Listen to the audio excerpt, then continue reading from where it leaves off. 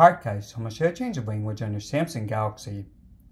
This works even if you can't read the menus. Now you're just going to swipe down and go into your settings, the gear icon. Now you're going to scroll down and you're going to go to General Management. So you see it's this icon with the 3 lines. Just select that. Now you're going to press the top option, language. Then press the plus, add language. So there are some options here, but if you don't see it, press the 3 dots and select all languages. So just for example, I'll do Italian.